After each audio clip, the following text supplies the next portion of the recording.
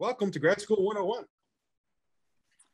Good morning, everybody. As a general introduction, I have a presentation that I'll be sharing with you guys. I am the Senior Fellowships Office in Rackham's Finance and Fellowships team. So I have been here for about, I think, has it been 4 years almost? So I have a great knowledge of some of the fellowships and things, and you may hear the term fellowship more so when it comes to graduate programs. So we'll be talking about some of those funding sources, as I know that it can be a little bit different for students when it comes to undergraduate versus graduate funding. So let me turn this on for you guys so that you can kind of see this presentation.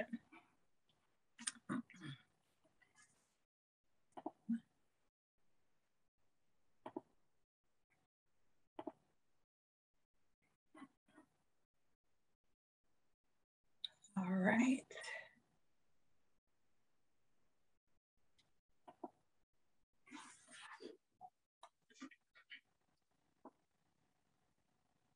All right, I think everyone should be good to be able to see that. If not, just let us know in the chat. So as you go through graduate school, everyone wants to know, how do they fund it? It's always the biggest question, of course. So the expenses that typically need to be covered, of course, your tuition and your fees, books, living expenses, which can be your room, your board, moving costs, childcare expenses if you do have a family, and then also other family obligations. So those are all things that you want to make sure that you're considering as you're going about and planning your funding for the year. So most people think about, how am I going to actually pay for this? So there are different type of funding. You have external funding sources, and we'll talk more about those later. And then there's also the financial need, which you apply for the FAFSA, and it's based on your expected family contribution. And there is a max amount typically per year that you can get as a graduate student. You also must make sure that you're competitive within your own institution and other external funding sources to be able to get certain funding as well too. So with the external funding, there can be a direct impact on basically your graduate and professional studies. So some things sometimes are going to be based on, your specific field of study. So you want to keep that in mind. As I mentioned earlier, it is no different from undergraduate in the costs of education and what your expected family contribution is and how your financial need is actually determined once you get to the funding portion of graduate school. So you can keep that in mind. Once you get into grad school, there are some very common funding sources. As you were undergrad, you typically probably had a GSI. Now you have that opportunity to be a GSI. That's basically a graduate student instructor. There's also a GSRA, which is a graduate student research assistant. And then a GSSA, which is the graduate student staff assistant. Now, based on these are all specific things that you go through your program. Your program is typically where you apply for these funding sources. They'll have opportunities that are available, and you go through them to be able to get these. They go through a screening process. It's almost like applying for a job. And so you are in competition too with other students that are in your program that are applying for these sources of funding. And typically, depending on, there's different levels of commitments in terms of how much you're expected to contribute. But that will be specific to what your program is actually looking for too.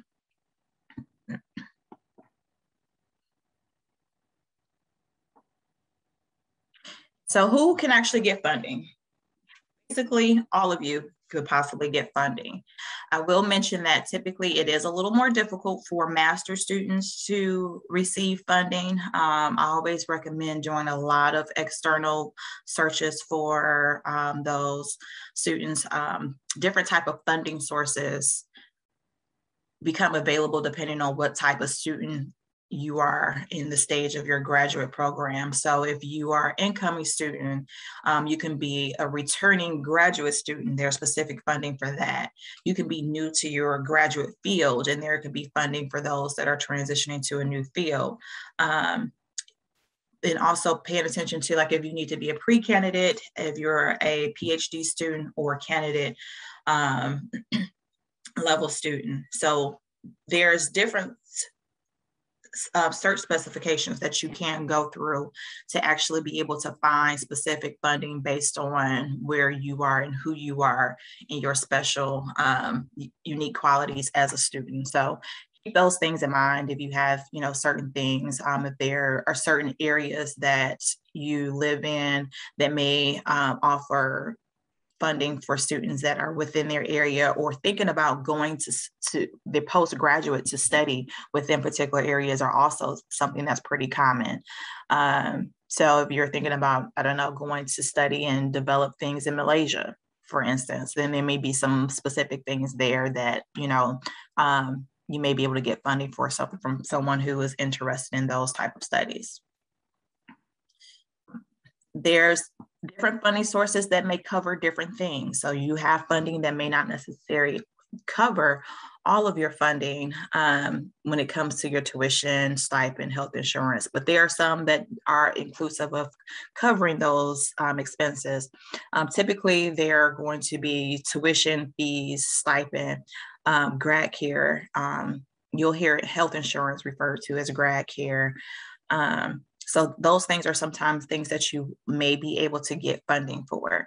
There are also other little smaller funding sources that you can get. So for instance, within our department, we do offer conference travel grants for students that are traveling to present at conferences. We also have an emergency fund too for students that are experiencing emergency funding. And all of this is on our website with these specific ones that I'm talking about now. Students are, as a master's student, you're allowed to get one emergency funding up to $2,500 during your time as a master's student. PhD students, because your time is a little bit longer here, so you can encounter more emergency situations. You can get up to 2 emergency fundings as a PhD student, and those are up to $2,500 each as well. So you want to keep those things in mind. Things happen, whether it's medical expenses that may come up. There's many unexpected instances that may happen that come up, and there's specific eligibility requirements and things that we will cover. One big thing that has come up, especially with the transition to virtual learning, computers and laptops are not included in those emergency funding. I do recommend, if you are needing some additional technology resources, reaching out to your department, seeing if they have any available resources. Sometimes they'll have lenders and things like that. Also, there are research expenses where, as a master's and a pre-candidate, you can get a research grant up to $1,500. As you become a candidate in your PhD program, it's $3,000. So that's something that a lot of our students do utilize to be able to kind of help with the expenses of their research. So there are many opportunities within Rackham, and not even just Rackham, but also, looking into like your department and external funding to be able to help fund some of those opportunities that come available as you go along. So you think about, where do you find those sources? Online, of course, is the biggest place that you can go. There's different private sectors and the government. One of our biggest ones that we work with is the National Science Foundation, NSF. We do have quite a few students that come in and they receive the NSF.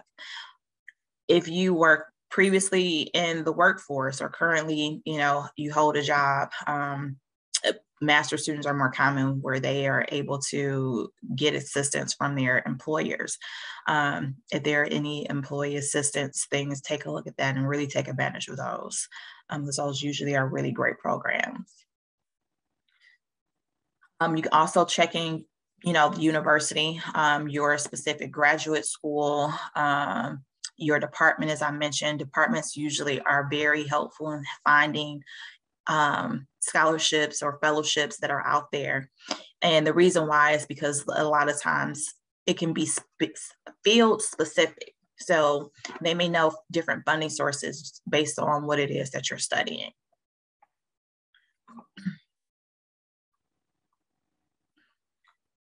A lot of times too, students, you want to make sure that like as you're applying and even as you're getting awarded, making sure that you understand what's actually available to you. So sometimes there may be funding that only funds one term, or they may do a full year. Sometimes you'll have ones where you have to renew yearly and meet eligibility requirements. You want to actually make sure too that you're taking a look on, is tuition included or fees included? Are funds paid directly to you? Are they paid directly to the university? These are all things to kind of consider. And then making sure you meet what the eligibility requirements are. So a lot of times these fellowships will want you to be registered full time, or meet, if there's an external fellowship, they want you to meet whatever the requirements are of the university to be able to allow these fellowships to pay out to you. And usually what that means is being registered as a full-time student. And if you're not, then that could revoke what it is that you were awarded. So making sure that you're paying attention to that.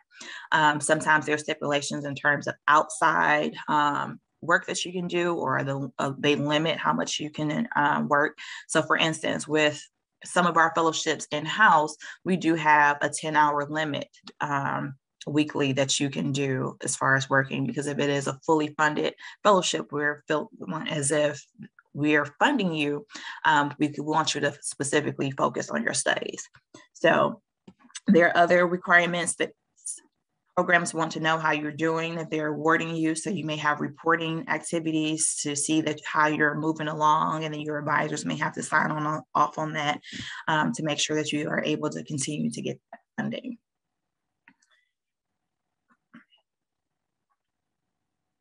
All right, and we kind of already talked about making sure you understand kind of some of those stipulations in terms of what is required as you go along from the funding sources.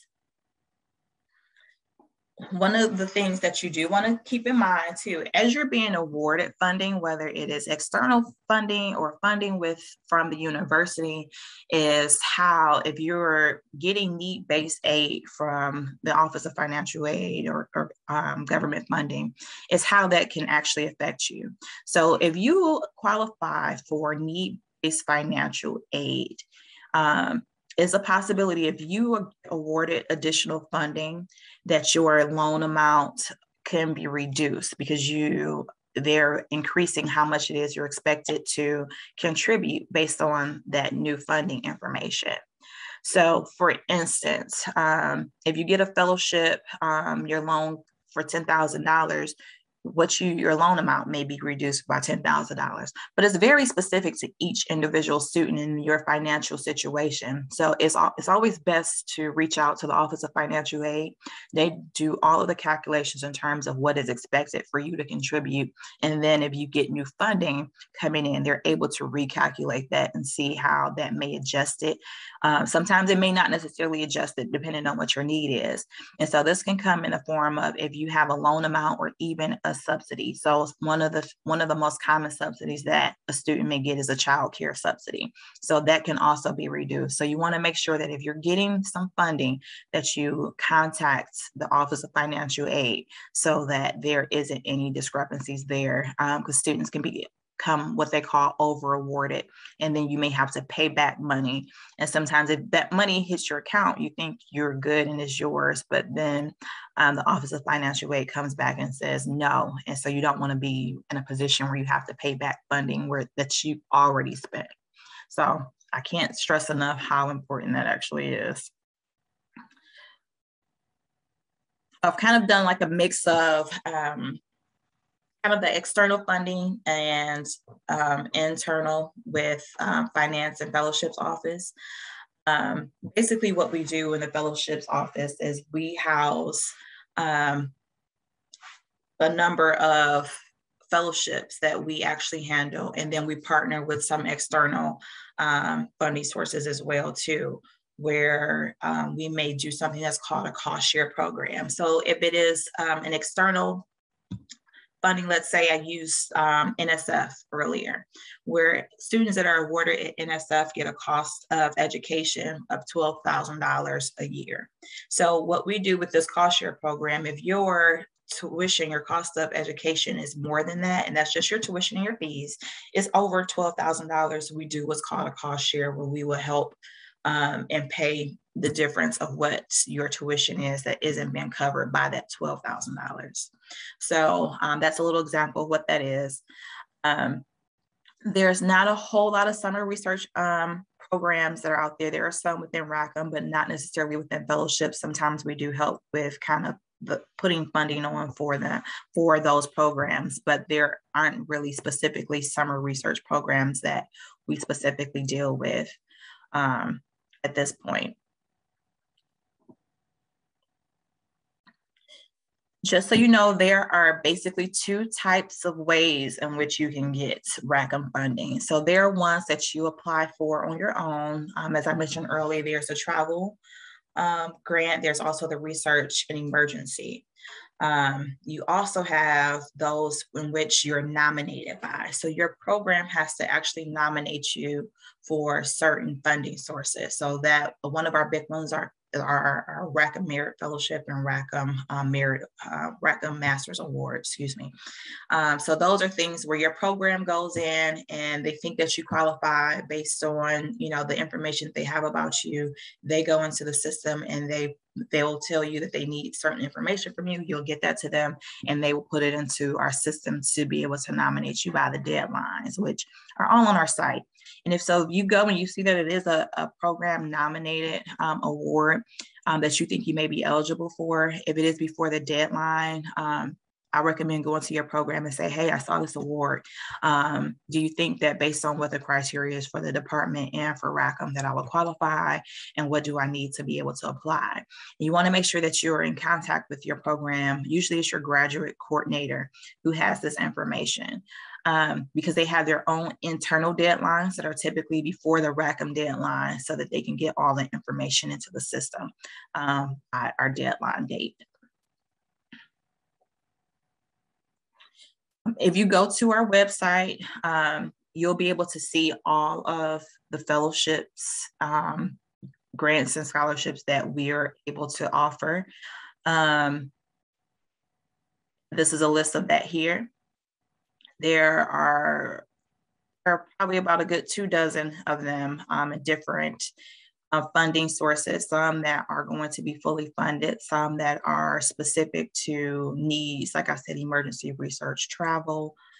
They're all listed here and they're open to all well, some are open to masters, but mostly all of them are open to our PhD students. But everything is listed on there in terms of what the eligibility is, so that you can make sure that you're applying for what it is that you're eligible for. Here specifically, you can kind of see those that are open to our master's level students.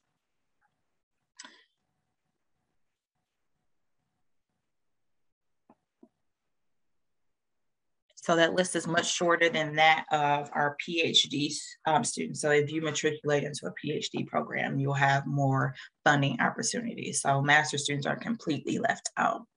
I know I've just given quite a bit of information. So I don't know, did anyone have any questions?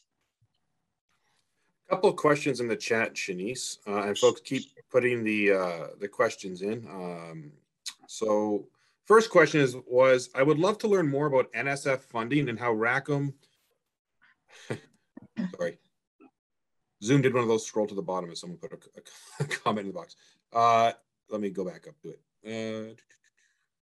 I would love to know more about NSF funding and how Rackham has worked with those students that have NSF funding. Where can I learn more? So through our website, I'll put that in chat. There's tons of funding information on here. Let me go to with NSF and specifically, it is a cost share. So that's where you scroll through the list that I'm going to put here in a chat. You'll want to go to cost share. This is the site that I reference mostly. And one of the things that I will do is this presentation, I know it kind of went through and there's some helpful information. So most of it is here. I know this is recorded. So Paul, this is going to be posted so that like students can specifically go back and take a look and see, like if you wanted to pause it to see what some of those awards are that are listed, you'll be able to see that, but you'll also be able to see it right here on this website too. And there's some links in the Grad 101 portal and the financial aid, the financing grad school section. There's some links that will take you to some of the resources you talked about as well. So there's lots of different ways for people to look at funding options here. Next question is, are all GSI, GSRA, and GSSA positions posted / available through specific programs, or is there a one-stop shop for applications and available positions? I believe if you go to the U of M employee site, you're able to see all of those positions. But I also would still go and talk to, like, see what your program and the protocol that they use too, because they are going to know what's going to become available before it's even posted, so that you kind of have some of the inside track. Guys, I really recommend getting to know your graduate coordinator. Your graduate coordinator is like, they have information just about anything when it comes to your funding. So if you have questions about funding, how can you fund the upcoming year? If you have funding in place and you want to know when you probably should use certain funding for what year, get to know your graduate coordinators. And I would add to that a couple of things. Number one, I put the careers.umich website in the chat for those who are not familiar with it. So that's where a lot of these postings go. I'm going to reemphasize, get to know your grad coordinators or anyone who has in your programs, who has access to jobs or has sort of plugged in. And then I think third, just remember to look at them. Everyone here is automatically signed up for the weekly Rackham newsletter. So check your email inbox for that, like open it up. There is a job section, and as sometimes positions become open, whether they're GSSI, GSRA, or sometimes we just have temp positions we need to fill, that it's another place. You will find those jobs on the UMich career site, but sometimes just a quicker, more concise way for you to sort of get the answer to that. So some good resources on that. Next question. Let's see. Question about going to the last slide on master's opportunities, Shanice. So maybe we can, opportunities for master students funding. We can maybe do that here. So do you want to do that here or? Yeah, let's answer another question, and we'll show the slide after that. So I'm an incoming PhD. This question is, I'm an incoming PhD student this fall with a fellowship for funding. I was informed that for the winter semester, I will be a GSRA. What is the difference between the fellowship and being a GSRA? You want to take a Sure, Andrew, it really depends on what the fellowship actually is. So I'm not sure what your fellowship is, but it depends and it can vary. I don't know if you want to put in the chat what that fellowship is, and I can speak specifically to it, or if you want to email too, we can talk about it that way. I'm going to put the email address in here. And I would add, this is sort of in addition to that, there are potential tax implications for that. I am not a tax expert, but we do have a filing taxes for graduate students workshop that covers some of this information from a tax perspective, not from from a funding, but from sort of how and if you need to report it. So I'm going to put that link in the chat here in a moment, and you all can sign up for that. Or view past, if you go into the portal, we actually have one of our past tax workshops already recorded. It's obviously not up. It's current, but it was taken, I believe, right before last tax season. So you can sort of peruse that and then come to our workshop on September 1st. Yeah, and just because typically those are good to attend because we are highly advised not to give any Yeah. tax advice on that. And I'm no tax expert anyhow, Yep. but Yep. we're highly advised. Around tax time, we'll get a bunch of questions. Usually stipends are not taxed.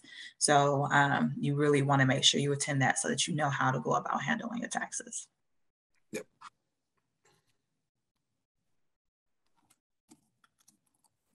Question was, clarify, a graduate program coordinator is different from an academic advisor in this context. Typically, yes. Yes, they are. Sometimes though, when you get into grad school, sometimes they become one and the same. So it's going to probably depend on your department, how big your department is, and kind of how they have things situated within the department. But typically, sometimes they are one and the same. It varies. Question about funding opportunities for international students, and what are they, and do some of them differ than domestic students? There are some for international students. Most of them are going to be, I'm thinking, more so PhD students that are candidate, like our pre-doctoral program is more so for international. I typically recommend international students reach out to the International Center too to see what opportunities they have available. They have more information there on funding for international students. Yep. Question, thank you. Let's see. There's a question about work study in here, Shanice. I'm curious about work study. I know some positions on careers at UMich are work study. Are there other routes for getting work study positions? And I add to that, is work study something typically a lot of graduate students are eligible for? It depends. It's just, I don't know a number. I can't say typically. Sure. Yes, it is definitely possible for grad students to have work study. And it's because it's such a difference. So probably more so master's students, typically PhD students, there's usually a fund or pretty well funded at the University of Michigan. So usually PhD students aren't trying to seek out work study opportunities. Is usually more so master students that are seeking out those opportunities. And so you have the work study, but you also have, as Paul mentioned, temp opportunities, and those would be the ones, and part-time opportunities too, that I would probably more so explore as a graduate student. I had a question in the box about recordings. For those that came a little bit late, these sessions will be recorded and shown at a later date. So if you missed part of this or want to come back and review it, we will. It takes about a couple of weeks for it to get sort of posted online, but in the Grad School 101 portal, look for updates. We're actually going to create like a video vault of all past workshops from this year and actually import some of the ones we did from last year as well. So you'll have lots of video resources to catch up on as we go through that.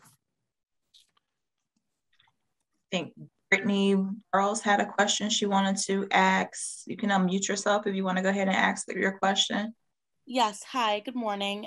So my name is Brittany, and I am an incoming dual degree student with the Masters of Social Work and Masters of Public Policy program. I received an email about a fellowship about, and it's going to be a generic question, I promise, about getting a quarter of funding for 3 semesters. I told the public policy coordinator that I only need 2 semesters of funding, and I was wondering if my 3rd semester of funding could be applied to my 1st or 2nd semester of funding, and they told me no. And I was just curious if you had an answer to that no. I don't. I know that. So with our funding in particular, usually if there's a particular funding structure, we may have to stick to what that structure is. And so sometimes we can't necessarily deviate from it. And it sounds like that's probably what they're saying to you. And it happens sometimes where students may, not a whole lot, but it does happen where, students want to move things around and they're not able to keep one source of funding because they have other funding that covers something, even in like your situation where it sounds like you don't have coverage for one. So I get like in your mind, because even, you know, for me, I'm like, okay, well, I don't have it for this, so just move it over. But Right. yeah, so, but sometimes programs, it has to be specific for whatever reason, whether it's, you know, the funding isn't yet available or it can only be available for a specific time frame. Right, yeah, because that third semester of funding, I'm like, hey, I don't need it because I'm completing my degree in 2 semesters, not 3. So I was like, can I take that third semester of funding and allocate it to and they were like, no. And to me, that felt like a slap in the face. Like, here, we're gonna give you this money, but then we're just gonna take it away from you because you're completing your degree early. You know what I mean? Yeah, and typically in your situation, the way that it is that, so the funding may not be paid to your department until your third term, but you're wanting to move it up, but the money isn't there yet for them to actually be able to use. And that's more than likely what it is. I can't speak specifically to it, but if it's almost like it's not there yet. So you can't move it up because we don't have it. Got it. Thank you so much. Yeah, no problem. There was one question about, without reading it directly, basically, how can someone tell the difference, or which is their specific funding source? So fellowship, GSRA, GRSA, you know, etc. They're saying they see nothing in their Wolverine access as of yet. Is there a way of, I guess this is after the fact, identifying where the funding comes from? I feel like you should know where, like, what funding source you're going to be getting. Now, programs, and I know even with myself, there's still like, let's say if you have a Rackham fellowship, maybe let's say a RMF, the funding is still getting put onto your account. So you may start to see that more within the next week or two. If you're unsure about how you're going to get funded, your graduate coordinator would be the person. But at this point, it should have been communicated if you're what source of income it is, but you may not see it on your account just yet. And it just may be another week and a half, maybe. I know classes are starting soon and you guys are starting to get those tuition bills that are due by the 31st. Most of the time that is going to be on your account by then and you'll be able to see it. So I hate to say patience with that, but especially because it gets so close, but we literally work with putting on a lot of information for a lot of students. And so I think that's kind of where that may be coming from, with that lack of knowledge. But if you don't know where it's coming from, definitely get with your graduate coordinator. Thank you. I'm reading through the chat. There was that one question earlier about re-showing the slide about master's funding opportunities. Can we do that? And if folks, if you have questions, please keep putting them in the box while Shanice fires that up.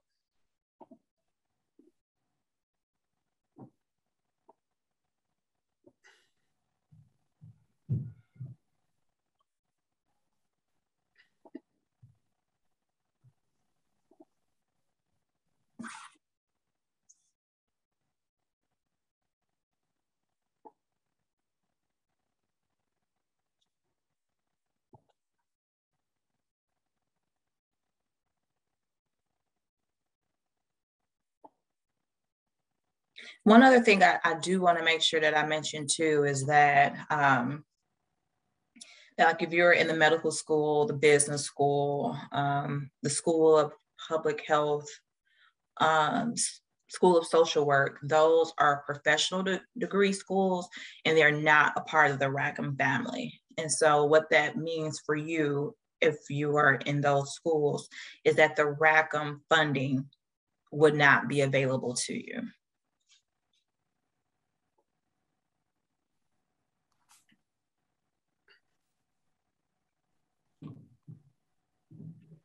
All right, question. Oh,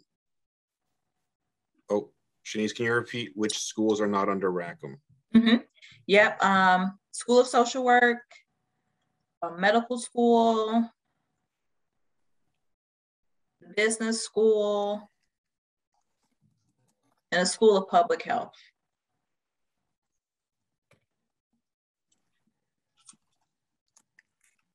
I'm typing these in the box as well. One question was about where on the Rackham website can we find recordings of workshops? And recordings will be in the Canvas portal under Grad School 101. If you would like to peruse last year's workshops, and again, note that these are last year's, which isn't to say they're not relevant, but they were done a year ago. I'm putting a link there in my video folder, which is kind of a repository where we kept last year's workshops, and a lot of those will be imported to Grad School 101 as well.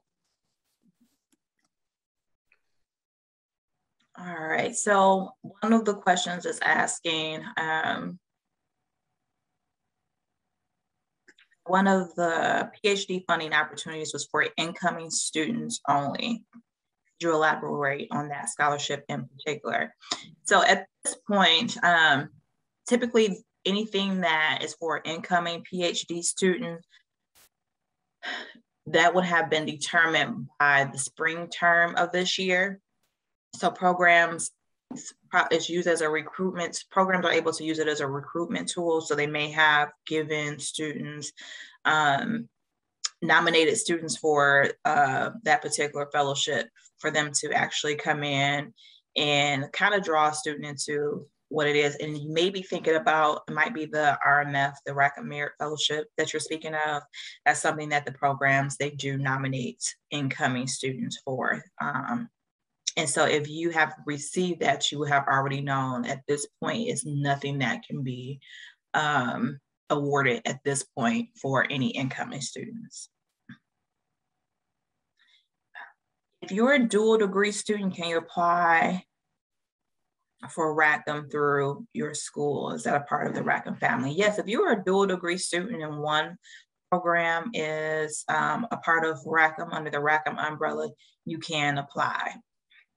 Now, especially for those things that are ongoing, like the travel grant, research grant, emergency fund, it gets a little more tricky when you get into kind of like those fellowships, because sometimes you may have it where you're, let's say you're in this, you're in Ross, as the example is here in the chat.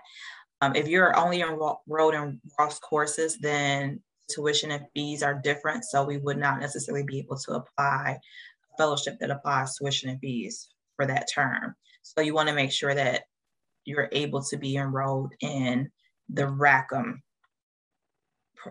classes during that term in which you receive the award.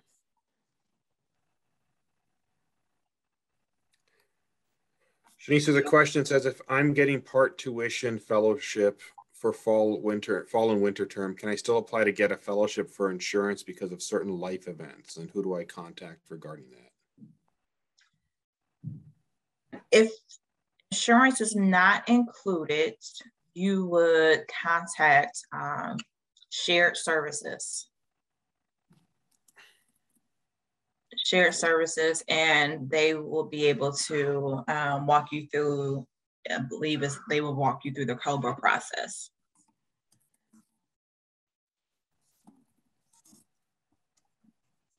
Cool.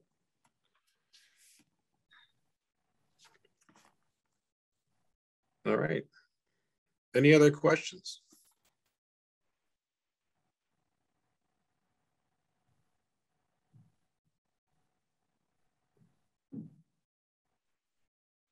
All right, seeing none, we are going to probably close the session for today. We'll stick around if you have questions that you want to do off camera.